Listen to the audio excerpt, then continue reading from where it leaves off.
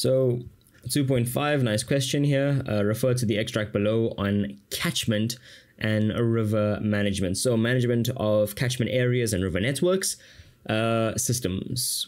Okay, look, so feel free to pause the video, have a good read through the text, read it for meaning, and let's head straight into the questions. Okay, feel free to pause the video now. Okay, did you pause the video? Did you? You sure? Okay, let's get straight into the questions. Like, I like to make the videos short and sweet, kind of like you. If you're told that, yeah, that doesn't make any sense. Look, let's just get straight into it. So, river management, first things first. Monitoring and controlling of water sources in a basin or catchment area. So, in other words, monitoring and controlling, okay, verstaan, of water resources in a basin or in a catchment area. 2.5.2, name one human activity in the extract that has a negative impact on South Africa's catchment areas.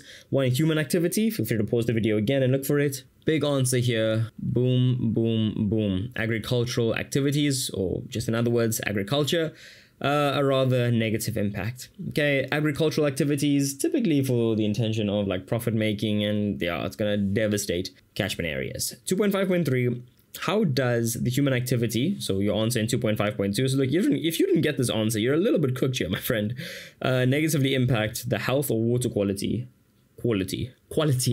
of a catchment area. Okay, so 2.5.3, we need to give 2 points here that are relatively well explained.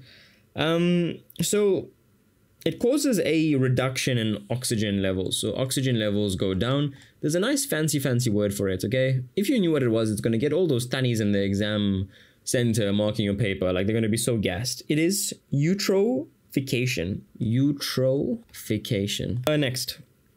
Perhaps an imbalance in nutrient levels in the water. So that's a bit of a problem. So nutrient levels just imbalanced. And other things like a reduction in, look, just some free answers here. A reduction in biodiversity, and also a reduction in just fauna and flora, like animals and plants, basically. Fauna and flora. If I have kids, I'm gonna call them, like, if I have two, first one fauna, second one flora, because I love geography so much. That's a joke, or is it?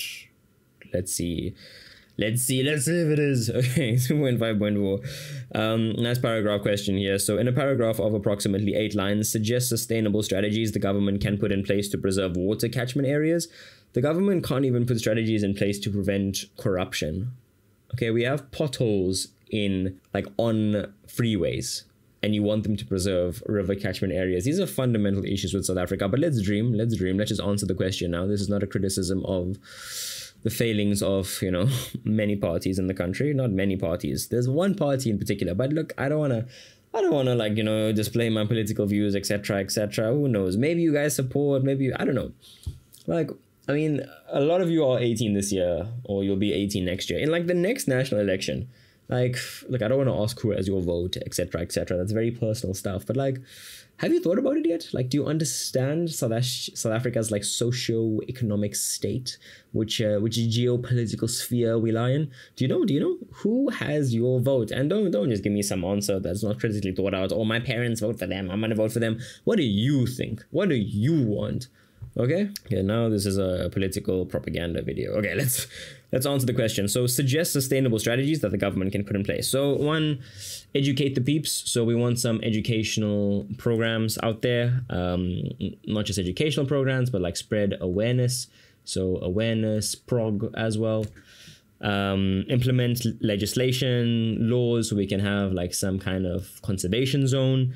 And also impose fines on anyone like disobeying these same laws that we've put into place. Some other ones, creating buffer zones, improving wastewater, encouraging afforestation. Nice answer there. You can use it in like varied scenarios for these like sustainable strategies. Removing like alien vegetation, proper sewerage, frequent testing of water, conserving wetlands. Yeah, anything along those lines would have definitely scored you the mark. But yeah, thanks for watching this video, guys. I hope I helped a little bit. And yeah, I like making these geography videos, hey? Like, it gives me a very interesting pleasure in life. But yeah, thanks for watching. Love you, bye.